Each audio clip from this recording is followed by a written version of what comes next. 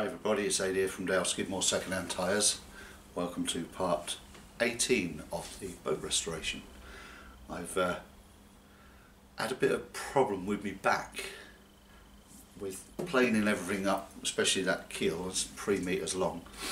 By hand, it took its toll on my lower back, and it's been very stiff for the last week or so. And with that in mind, and the fact that there is some heavy planing to be done on these bits of wood, I went out, as you saw earlier, and bought this electric planer.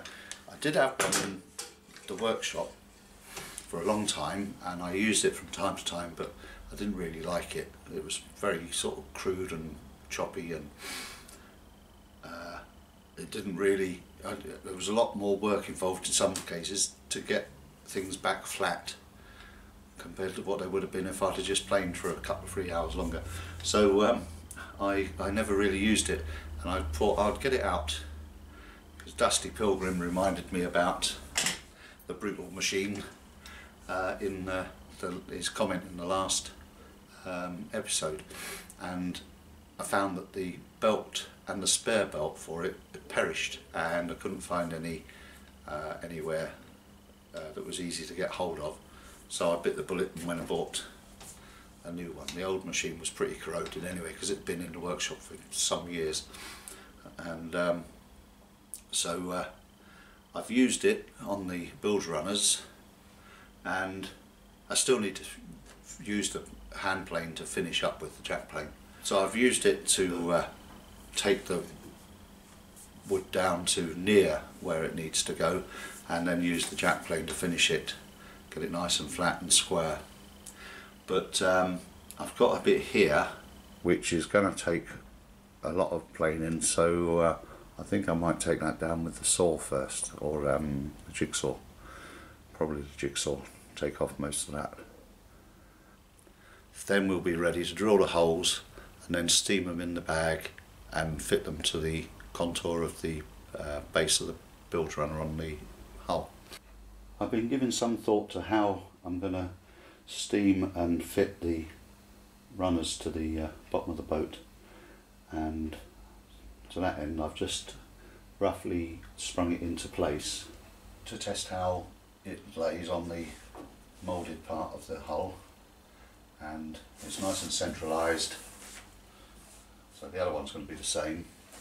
And I think what I'm going to do is mark out and drill some of the holes for the screws, and then steam the plank and put it on and then spring it again. But first of all I've got to do something so that I can get this sprung right to the end, and that will probably mean putting a beam through under the joist, and I don't think I've got anything long enough at the moment to do that with.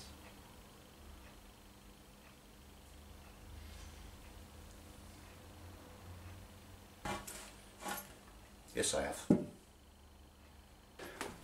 Well, I've screwed with a 4x2 to the rafters, and I've wedged the bilge runner back down onto the bed.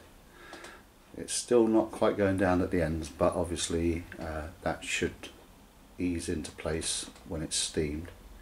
And I've marked up places to screw the runner in place, and I've got the pillar drill set up, and I've done a test drill with a 1/4 inch drill rather than a 6mm drill, because a 1/4 inch is just slightly smaller. The I don't know what you'd call it, the special drill I bought for doing the recess into the wood so it can be covered over with a plug. Maybe you'd call it the plug hole cutter, because it cuts the hole in the piece of wood, and then you fill it with a plug cut with this part. but the fit of the screw, set screw, machine screw, is better with a 1/4 inch drill than it is with 6mm drill, even though these are M6. It's funny that, but I shall have to maybe measure with a caliper the drill diameter and this diameter, because there's about 1/2 mm gap or overall, 1/4 mm each side when I use the 6mm drill bit. So I'm going to stick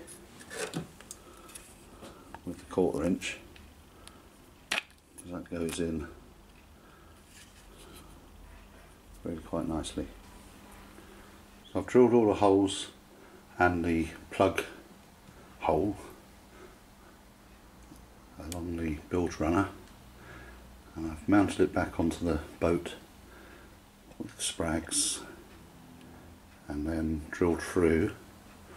I can't quite get the end ones because of the timbers in the way, but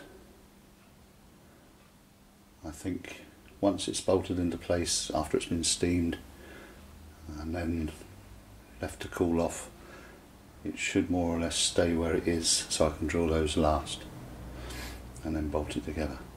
Before I actually finally fit it, I'm going to put down a bead of the filler Sikaflex around the outside edge, so that it will all bed in, and then probably run some through around each side of the screw holes.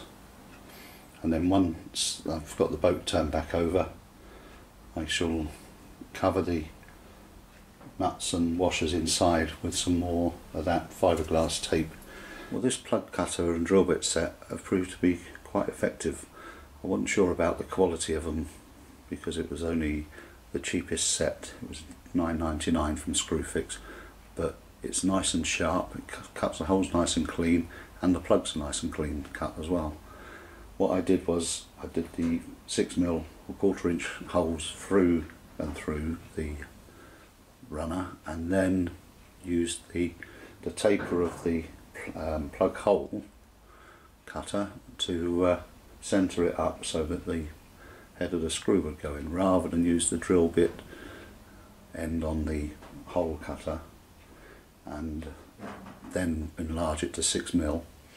I did it the other way around, and it seems to have worked really well, and I'm quite impressed by it. I think there was a set in there that was up as high as about 30 quid, and I don't think it had much more. Maybe it had another size, a bigger size cutter set, I don't know, but I can't remember now. But this has worked really well, and it's just what I need, so I'm pleased with that.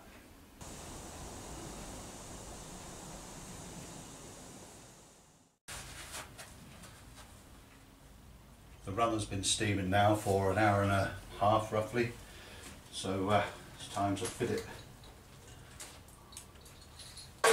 onto the boat.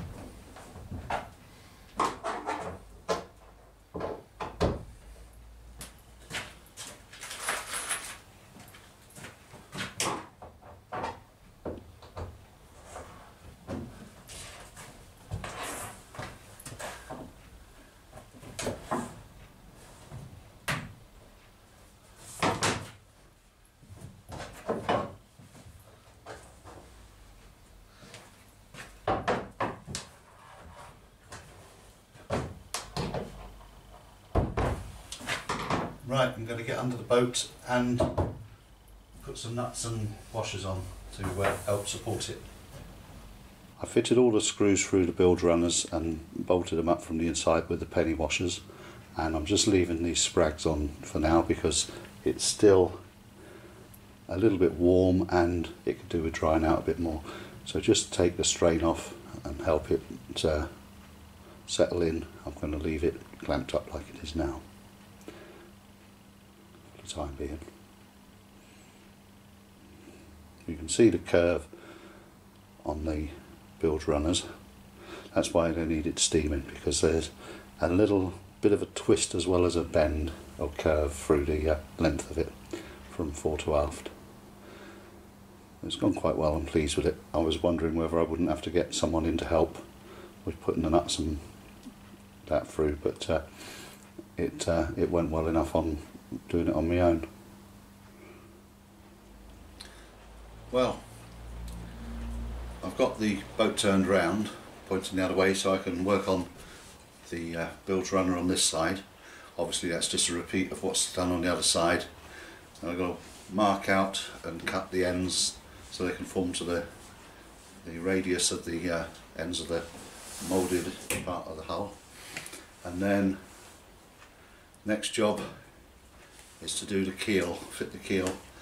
I'm in two minds about that, as with everything else. I don't know whether to run straight through the stainless strip that runs up the middle and bolt it all the way through and through, or whether to bolt this independently most of the way and then screw the stainless steel strip. I'm not sure at the moment, but by the time I've done this side of the bilge, that will be decided, I think. So really, it remains to me to say cheers everyone, thanks for watching, thanks for your comments and your support. It's really nice to know that I've got some people interested in what I'm doing when I'm up here at the bottom of the garden, miles away from anyone else really, and working on the dream. I'll see you all later. Cheerio.